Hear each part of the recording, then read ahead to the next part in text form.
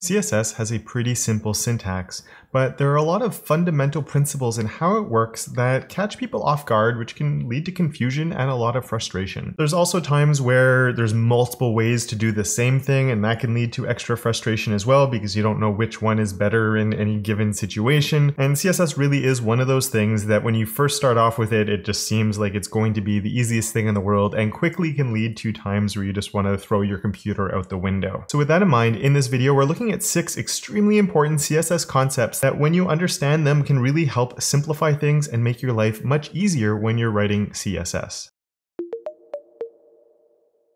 Hi there, my front-end friends, and welcome back to yet another video. I'm glad that you've come to join me once again. And if you're new here, my name is Kevin, and here at my channel, I help you fall madly, deeply in love with CSS. And if I can't make you fall in love with it, I hope to at least help you be a little bit less frustrated with it. As I mentioned, we're going to be looking at 6 extremely important, maybe the most important CSS concepts, but we're not just going to be talking about what they are, things like that. We're going to be looking at what they are and then how we can use them within actual code to simplify your life and take advantage of all of them so you can be writing CSS with a lot more confidence. Let's go and jump right into the first one that we have right here on the screen now. All right, so for this one, we're going to be using this nice little simple demo template that I have set up. There's a few styles obviously on here that aren't terribly important for what we want to look at, so I've hidden them away so we can just focus on what I want to look at. And the very first principle I do want to explore is inheritance. And inheritance is one of those things you hear about early on, but then you forget about it or you don't really understand the implications of it. And so the very first thing is inheritance is when things are inherited from like a parent into the children and grandchildren and all of that. So actually, let's start in my HTML and look all the way at like the general structure where we have a body and then we have like a header here, we have a main, a div, we have my h2 and all of that. And so when we're talking about inheritance, I mean here my h2 is a child of this div, which is a child of my main.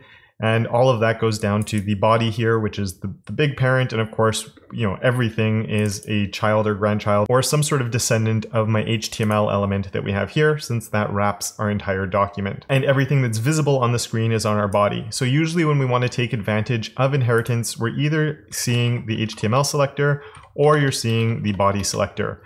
And for the most part, whichever one of these you choose is perfectly fine. There's a few things that are weird with height that I don't want to get into in this video. So personally, I tend to just all put it on the body, but if you put some of these on the HTML, it's perfectly fine. And let's look at one of them now. We're here. So I'm going to say color is, let's do coral, just so we see a big change. And you can see all of it has changed. Now I haven't actually gone and selected my H2 or my paragraph here, but they have changed anyway. And the reason those have changed is because I changed the color on my body. And color is one of the properties that's inherited by all of the descendants. Now, there are exceptions to this with form elements, where form elements don't actually inherit stuff. So you'll often see things like button, input, text area, and select, and you'll see font inherit, which actually forces these elements to now start inheriting all the font properties like you would expect them to in the first place. And this is part of a reset that I usually use on my sites. And that can be one of those frustrating things too when form elements don't inherit things like you're expecting them to. And the reason we say font inherit is because that tends to be the default. Anything that's related to fonts, your typography, your font sizes, your colors, anything like that, your line height, text alignment, all of those things are inherited. And in general, anything that is not related is not. So here I could do a text align center and everything becomes centered. And this is really, really useful when you're setting the stage for your site because it lets us write a lot less CSS. So you can set your color, and I don't think we do that, but maybe you have a color of like 333, which is a dark gray. You have a font size here, which is maybe a 1.25 rem, just to boost up the font size a little bit. Heading font sizes are a little bit different. If you make these bigger, they don't inherit the exact size, but they'll grow in relation as a default. We can always overwrite things. But setting up as many styles relating to typography on the body as possible is always a good place to start. Or as I said, on the HTML element. So when we're selecting those, just because then you set it once and then you don't have to worry about it again. And of course you can see here, I actually have different fonts coming through. So you can, like, there's nothing stopping you from saying H2 font family of serif, just, you know, as a quick thing. And you can change and get away from what's being inherited. Or I could come on my paragraphs and say that the color on my paragraphs is red, and you can overwrite these things with more specific selectors. But that's also the reason that inheritance is really, really useful. So as another quick example here, I've set up a div over here called dark background. And if I go, let's select that guy. So dot dark background. And he has a dark background. So, background color of 333. Why not? And we'll give that a color also of white so that we're setting everything up and it's all working. And I'm just going to throw a little bit of padding on there too. Padding 1em, just so we actually, looks a little bit nicer. And the big advantage here is I'm only setting that on my dark background. I'm not selecting the heading that's inside of here, and I'm not selecting my paragraph that's inside of here to overwrite it, because I'm relying on inheritance. And in this case, it's these elements that are in here that are inheriting the background, or not the background color, but the white text color from this div that they're inside of. And if we didn't have inheritance, that could be really annoying. And it's also why we want to rely on inheritance, because imagine here, instead of setting my color of 333 there, I actually set it on my paragraphs. And I said this color should be my 333. Well, if I did that, then I lose my inheritance, because I've gone very specific here. And I've said my paragraphs are this, let's just call it black for simplicity. My paragraphs are black. So now the inheritance we get inside of here, I'm saying everything in here should have a color of white. But then when the browser's going through, it goes, okay, everything in here is white, the H3 is white, this paragraph, oh no, the paragraph will not inherit that color because I've set a color on it. So as much as possible, we want to rely on inheritance. And one way that we can switch colors, let's say we want our headings to be different colors, because again, we could say H2 and H3 are color of purple, just so we have a color on them. That's terribly hard to read right here. And that means, once again, we're not really relying on inheritance. But what we could do instead of this, and you could come here and say something like dot color accent is my color purple. And then you can just use that class wherever you want. So if I want this heading then to have it, we just come here and on my H2, I can give that a class of color accent. And that one changes without having any impact anywhere else. And then you get to pick and choose where things are a bit more. And if you do want to overwrite something, you can still overwrite it very easily. But taking advantage of your inheritance as much as possible means you get to write a lot less code. And then you can pick and choose places where you want to sort of break out of that. And I think that's one of the places where people go too much. They start selecting everything and trying to style everything individually, and it just creates so much more work for you. Now, the next thing is the cascade. You hear about the cascade, again, just like inheritance, you often hear about this really early on. You sort of understand what it does, but you don't understand the implications necessarily of the cascade. And when I'm talking about the cascade, I'm right now mostly talking about we work top to bottom on something. And so when we're working top to bottom on something, it means the browser will read from the top to the bottom and apply the styles in that order. Now there's more, there's specificity that we'll talk about after, but that comes into play and a few other things. But let's say I did my, we're gonna say my dark background here. I do that, and then we get a bunch more code. Here there's more code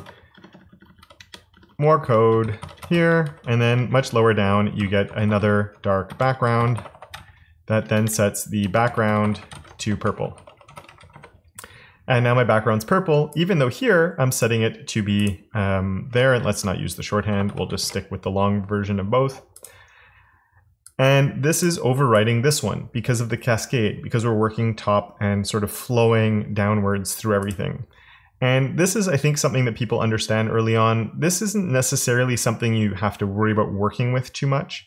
But there's a few different instances where things like this can catch you off guard, because what you might have is something like your color accent here that's setting a color, and then you might have something else that's setting the color on it lower down, and it's two different classes. It might not even be things that are overwriting each other, but it's two different classes that might be applied to the same thing that are in conflict, and you can't figure out why yours isn't working. And so this one's less so about taking advantage of the cascade. It's just understanding that, we go top to bottom, but it's how to find problems with the cascade, because that's really annoying. And I've done this, I won't lie. I've had things like this too, where we're gonna make it really ugly here for a second, but where I'm here and I'm working on it, because you might have, you have 10 different properties and I'm like, white. Why isn't it white? Green, just to test and see if no, it's still not changing. What's happening? I've been there. And then, so the easiest way to do it is in your DevTools, when you look here. And so anytime something's not working, it could be because a typo in your selectors. But if you come and you look, so here's my H3, I can find, and for that I just right click and inspect, and it's going to open the DevTools. This is in Firefox, but Chrome, Safari, they all have DevTools. They look more or less the same and work very similarly. So it's got my H3 here. And if I look in here, I can find the color. But it also shows me that I have a color white here that's being crossed off. And it shows that it's coming from my dark background. And it tells me where in my CSS file it is. It's all happening on line 10. The other example is, let's go to the dark background itself. So in my DevTools, I can just click on that. And that's where I can actually see here, there's a background color. Here's the background color that's working. And then here's the background color that's being crossed off. So when I look at that, I go, I have a purple background.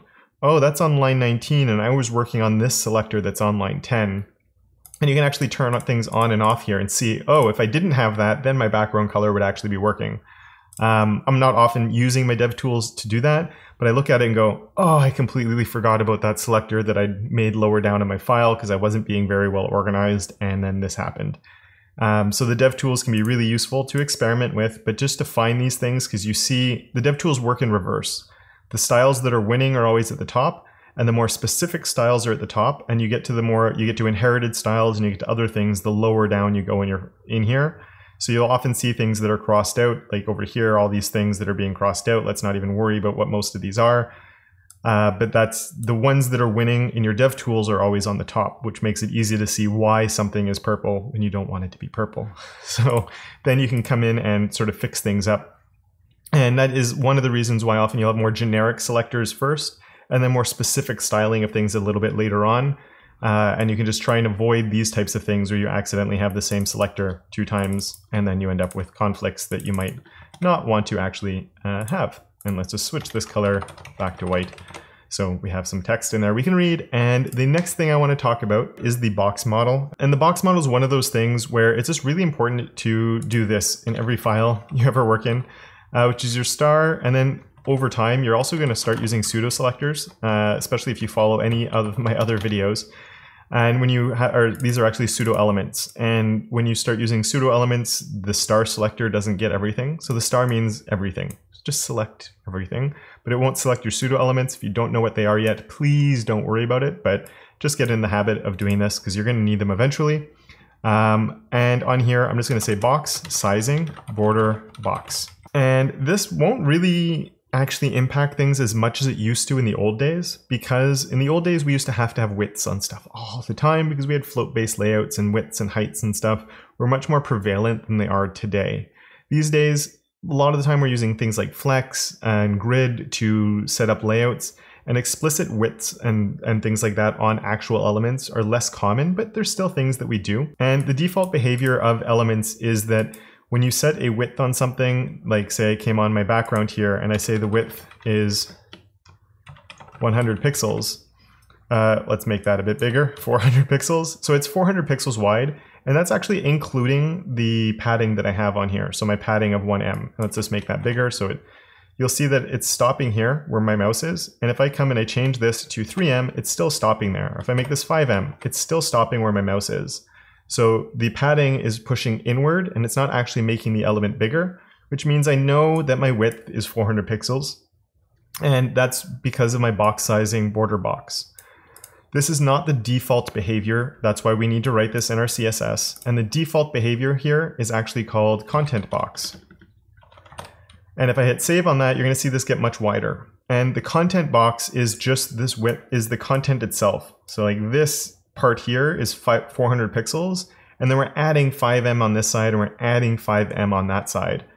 And so if I change this down to 1, I'm going to put my mouse over here and hit save, and you can see the whole thing got smaller because it's doing the 400 plus this on top of it. It makes things much harder to calculate and to really be able to gauge and to know how big something will be.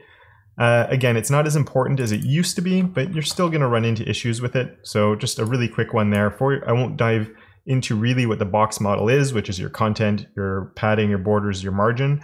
But just understanding this is one of those things that's really going to save you a lot of trouble in the long run. So I'd really recommend always starting off every file you do with that right at the top of your CSS. And if you'd like a deeper explanation of the box model and how border box really does influence it and impact it, I have done a longer video on it, so there should be a card popping up and there's a link in the description as well. Now, the next thing that I want to talk about is specificity, which is a word that I've only recently been able to say, and I'm glad that I can finally say it because it's a really important concept with CSS. And after doing 5 years of videos and talking about specificity, I'm glad that I finally figured out how to say it. And basically, it's a little bit involved with the Cascade and the order of things, but it's how specific our selectors are in our CSS. And there tends to be 3 levels of selectors that you hear mostly about. It's your element selectors, so no dot, no hashtag before, you just write the element here. So just like I did before my paragraph, I'm selecting all my paragraph elements. These have a low specificity on them. The next one is my class selectors, which starts with the dot. So here I'm choosing a class of color accent. And these are more specific than my paragraph here. And actually, let's just come here and do an H2 and say that the color here is red.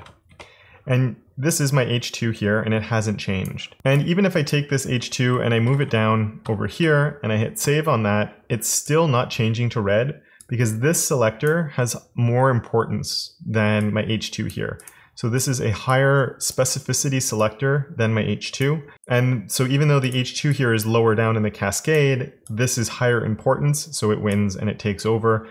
And the H2 can't beat it, other than using important, which I'm going to recommend in general you don't. I'm sure you've heard that one before. If you haven't, just try to avoid importance. I won't say they don't have their time and their place, but you get into trouble more often than not, especially early on in your journey. The next one is also your ID selectors. So you'll see an ID selector of, I'll just put example here. And just like my color accent here is a higher specificity, so it's more important, let's say, than my H2, this would beat it. So here, if I say this is the color of lime green, this would always beat my color accent. So if we come over here and I do an ID on the H2 of example, it now switches over to that lime green color. And once again, it doesn't matter where this is. An ID selector will always beat a class selector. And there's other ways of boosting it. If you have descendant selectors, so for example, my dark background H3, which is the lorem ipsum that's right there, and I said the color is red, it will switch to red.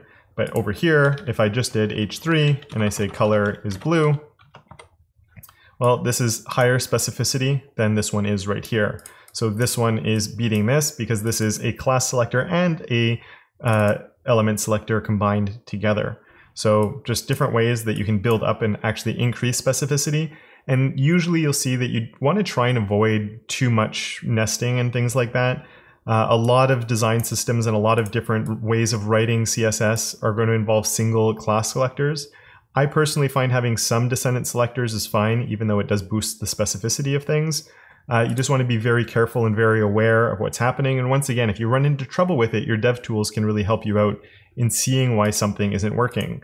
So if I look here and I go on, let's go to this H2, I can see the red is crossed off, the color accent is crossed off, and I can see this one here is winning.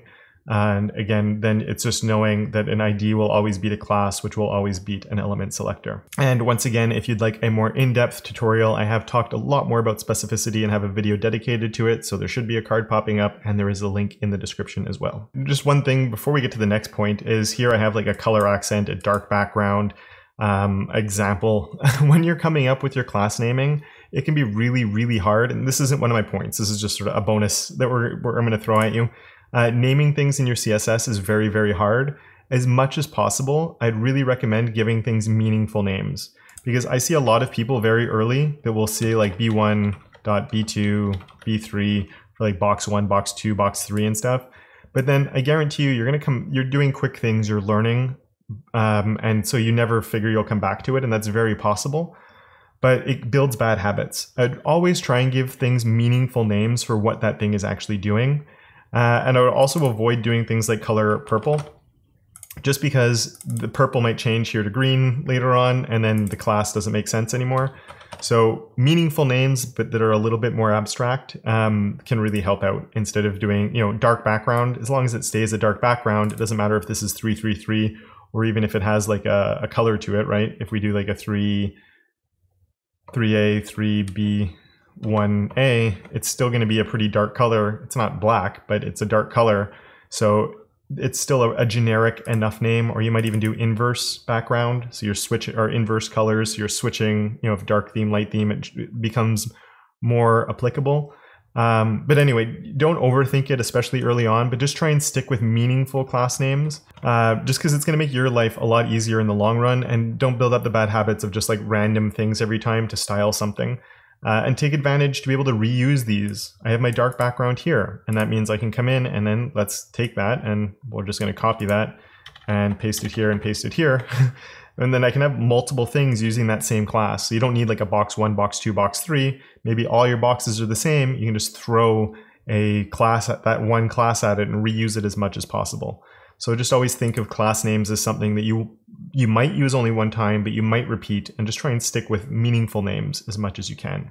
But moving on to the next thing, so I think this is tip number 5, because that last one I'm not really counting, even though it's important, is talking about layouts. And in general, when you're building layouts, you're going to want to choose either to learn Flexbox or Grid. If you haven't learned either one of them yet, you will eventually want to learn both. And people wonder, you know, which one should I use and in what situation? And one thing you also come across is positioning, and you can position things and move them where you want. I'm going to say don't learn positioning early on. You do not need positioning. You're going to learn position absolute, set a width, a height, put it where you want. That's like the worst possible way you could actually build a layout. Avoid positioning at all costs. It's something that's very useful. It's something that will come back, but early on in your journey, you probably don't need positioning. You probably just need Flexbox or Grid. And early on in your journey for making layouts, I'm going to say that Grid is the easier one to get started with. I recently did a getting started with Flexbox and a getting started with Grid videos, and the Grid one is just so much easier to get started with. It can be more complex. There's a lot more to Grid, but just to get started, and for most of the simple layouts you're going to need, I find Grid a lot easier, especially for beginners. So with that in mind, what I'm going to do is here, I'm just going to take my width off of this. And let's say I wanted this to be 3 columns. We can come here, and this is going back to when I talked about the box model. Widths these days, we don't need to set them as much because I'm going to let the parent do all the work here. And so what I'm going to do here, let's come in and do a div class is equal to, we'll just call it columns, nice and simple name. And we'll grab that columns that's right there. And so we have 1 dark background, 2 dark backgrounds, 3 dark backgrounds, and then I can close that div right here. You can see nothing really has changed yet. So let's go back over to here. And we'll come down, and I'm going to say that columns class, so dot columns to select it, and a display of Grid, and hit save, and nothing happens. And this is one, if we were using Flex, it would actually work in this case. But again, we're going to eventually, you'd want to do something a little bit more complex, but not overly complex. And I still think Grid is much easier to understand how it works from the very beginning, and it gives you a lot more control on your layout overall. So display Grid, and then we say Grid template columns, and I want 3 columns, so I'm just going to do a 1FR, 1FR, 1FR. This is a unit that is only for Grid, and this is why Grid, sometimes I think people shy away from it, is there's unique things to Grid that you can't do anywhere else, but same with Flexbox really. The FR is just like a fraction of the space, so 1 fraction for this column, 1 fraction for that one, 1 for that. It's flexible containers. We hit save, and we get 3 columns, and I'm just going to come here and put a gap of 1em or 1 rem or 5 pixels or whatever you want, and it puts a space between them. Now there's more to Grid, and there's obviously a lot more you can do with it. Guess what? Just like a lot of these other things, I have talked about it before. So if you want the simplest way to get started with Grid, card there, link in the description, and I've also put my link in the description to the easiest way to get started with Flexbox. But these days, I really would recommend starting with Grid to be able to build your bigger parts of your layout. And then once you're comfortable with the very basics of Grid, you do not need to be a master of Grid. Once you're comfortable with the basics of Grid, then add Flexbox to your arsenal as well. If you want to go with Flexbox first, by all means, go for Flexbox first, but choose one or the other to start with. Don't need to master it. You can learn both at the same time, but I would get comfortable with one before adding the other one. And don't use positioning for layouts. Positioning is for tweaks and other things that are going to come later on in your journey, not at the very beginning. And just before I move on to the next thing, you might also see some old tutorials with floats. I even have some here on YouTube with my own channel, and there's lots of blogs and there's lots of tutorials out there where you might see floats coming up. If ever you have to maintain an old site, it could actually be useful to know how floats worked for layouts, but they're not a layout tool. They were a hack that we used for a while and that we luckily don't have to use anymore because we do have Flexbox and Grid. So if you see things that come up on building a layout with floats, for now completely avoid it. That could be something you learn much later on if ever you have the bad luck of having to maintain a project that does use them. But all modern layouts are built either with Flexbox or Grid. We shouldn't be using floats for layouts anymore. They have a purpose, not for creating layouts. I'm gonna say the last thing is a little bit based on what I just did here, which is, as much as possible, try to create a separation between the way you're styling your layouts when it comes to the layout and the content itself. And what I mean by that is having a class like this where I'm setting up I'm setting my grid, I'm setting this, like this is making my layout. And I'm happy with that. It's working perfectly fine. And so that's what this is doing. Now, if I wanted to change what's happening inside these cells, well, that's where I'm going to go to this dark background class. I'm going to come into what's happening here and I can modify this because these aren't affecting the layout of my site. These are just affecting the content that is inside that layout. And having these things, when you try and do both of them at the same time, so I come on my columns and I come here and I start trying to do font size of say 2 rem, and then I'm modifying that here, and then I'm maybe setting a color here of purple, but then of course this purple's not working because the dark background's overwriting it. And what's happening is this is doing two jobs now. This is both setting typography, setting content, trying to style my content, and it's trying to style my layout. And this could work, and there's ways of doing it, and I've worked like this for a long time. But what happens is you run into these conflicts where you're trying to set something here, and this goes back to the Cascade and the specificity and a lot of other things, where this isn't actually working and you're getting frustrated by it not working. Now, you might have two things on the same div that are trying to accomplish this, but I would say for your classes that you're applying, these classes are controlling my layout and setting the stage for my layout. And then these guys here are more setting the stage for the styling of the content. And it just makes your life a lot easier because it's easier to find the selectors and easier to maintain smaller selectors that have more specific jobs. And even like if you wanted to, we could even come in here and like let's remove this dark background from all of these guys. Here's the third one there. And so then I could come on this columns class that's right here, and I didn't save this file, so let's get rid of that purple. But then in here I have columns, and I could say my columns is a dark background. And it's applying both of them. It's setting the layout and it's styling that layout. But this is doing one job, this is doing another job. And that's basically, I think, makes your life a lot easier to deal with. And you run into less conflicts and a lot less things like we were talking about a little bit earlier, where you have more specific jobs for the different things that are going on. This is setting what the content inside of here looks like, and this is setting up the layout and how the layout is working, because it lets you separate those concerns a little bit. And it also helps those concepts a little bit of like, I'm going to make this look the way I want it to, and then I can plug it into these different situations, and it's going to work no matter where I'm plugging it into. And then for a lot of stuff, like I said, now we don't have to worry about widths and other things like that so much because these columns are just becoming columns that work in the space that they're given. And with that, I just want to remind you that down below are the links to those videos that I did mention. So if you're waiting to the end, now is a good time to check those out. Or if you're a beginner in your journey and you'd like to see some important HTML concepts as well, including some that even experienced devs often get wrong, that video is right here for your viewing pleasure. And with that, I want to give a really big thank you to Johnny, Adam, Stuart, Randy, and Tim for being my supporters of Awesome over on Patreon, as well as all my other patrons for their monthly support. And of course, until next time, don't forget to make your corner of the internet just a little bit more awesome.